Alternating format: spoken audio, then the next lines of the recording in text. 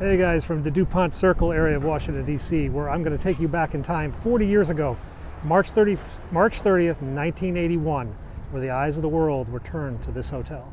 Hey guys, welcome to the Washington Hilton, or as it's known by the locals, the Hinkley Hilton. The Hinkley Hilton is where John Hinkley tried to assassinate President Reagan 40 years ago today, March 30th, 1981. The president was giving a speech inside the Hilton, and he came out of a doorway here, a special doorway, which was just covered with a small little roof at the time. Gathered over here was the press and John Hinkley. When the president got right to about here, he waved to the press, and that's when John Hinkley started firing. Shots fired. One bullet hit James Brady, the president's press secretary. Another bullet hit a policeman, Thomas Dougherty, with the D.C. Police Department. A third hit a Secret Service agent who sprawled his body up in the air to take the bullets and shield the president. The president was the fourth victim. As he was being pushed into his limousine, which was parked right over here, a bullet ricocheted off the side and went between the door and the chassis and slid in under his armpit. The president's motorcade immediately took off up this road, turning left on Connecticut Avenue to head back to the White House. At the time, they didn't know that the president had been hurt. I've been told that some of the vehicles were in such a hurry they actually drove over this curb on their way to get to Connecticut Avenue as fast as possible. The president's limousines came out of the Hilton and made their way down Connecticut Avenue through this tunnel under DuPont Circle. At this point, the Secret Service was unaware that the president had been hit. The president actually complained to the Secret Service, "You broke my ribs, you blank," saying that to a Secret Service agent. The Secret Service agent ignored that and did a body check of the president. He couldn't find any problem, and he radioed to the White House, "We're going to Crown. We're going to Crown. Rawhide is okay."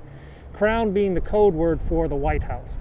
And as the cars entered this tunnel, they were making a beeline to the White House. We're going to Crown. Back to the White House. Back to the White House. Rawhide is okay. Somewhere under DuPont Circle, things changed for the worst. The president started coughing up phlegm, and the phlegm was a red, frothy blood. At that moment, the Secret Service knew that they had a lung problem, possibly a punctured lung, a collapsed lung. Something was giving a lot of oxygen to the president's blood and turning it a really bright red color. They decided as they were going under this tunnel, they needed to change course. We want to go to the emergency room of George Washington. That's the Roger. Go to George Washington fast. So this is Farragut Square at the intersection of Connecticut and K Street and 17th Street. We are 2 blocks from the White House, but it is right here the Secret Service made a life-saving decision. They decided that they should not go back to the White House, but instead turned on K Street and made their way down about 6 blocks to George Washington University Hospital. It is said that is the decision that saved President Reagan's life, and it was right here where they made that decision. I'm told it's a bit of an urban legend that the police motorcycle escort that was in front of the limousine had already gone about a block or 2. They arrived at the White House, turned around, and the limousine was not there. They were like, "What happened? Where's the limo?" The limo drivers had made the decision without notifying all the escort vehicles, and some of the motorcycles actually got to the White House without the president's limousine behind. Not sure, that's kind of an urban legend, but maybe we'll do some research on that point. Get the pressure. So this used to be a restaurant called District Commons. But 40 years ago, this building was not an office building. This was not a burger tap and shake, and this was not another restaurant. This was George Washington emergency room entrance. When President Reagan's limousines came up, they came around this circle, they came around Washington Circle, and they pulled up into the emergency room entrance, which was right here at the time. The president got out, waved to the crowd of photographers, walked into the hospital, and then immediately fell over and collapsed, at which time he was thrown on a stretcher and taken into the ER. Today, it's just an abandoned restaurant because the hospital is now across the street. And you can see right over here, some fire trucks and ambulances delivering a new patient to the Ronald Reagan Institute of Emergency Medicine. Yes, this is actually named the Ronald Reagan Institute of Emergency Medicine, in sort of memory of their most famous patient, I guess.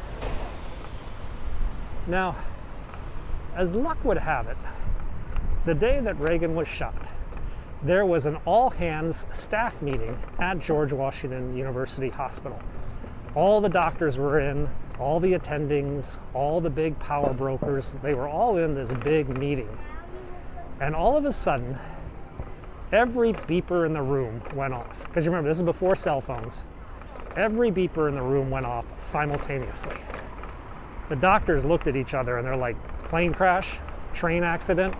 They didn't know what was going on, but they were all being summoned immediately to their offices.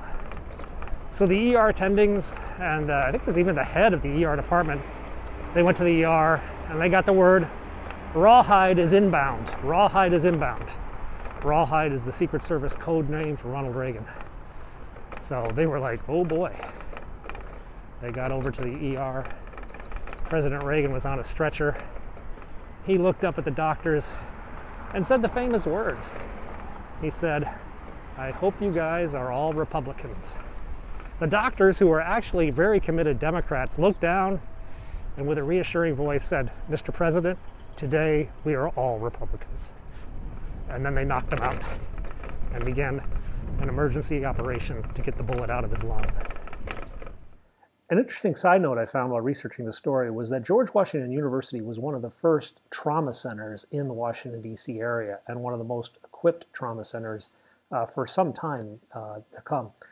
The doctors at George Washington had a number of Vietnam veterans who had come back from field hospitals in combat zones, and they looked at the ERs that they were discovering in America and said, this is just not how you do it. This is not how it should be done.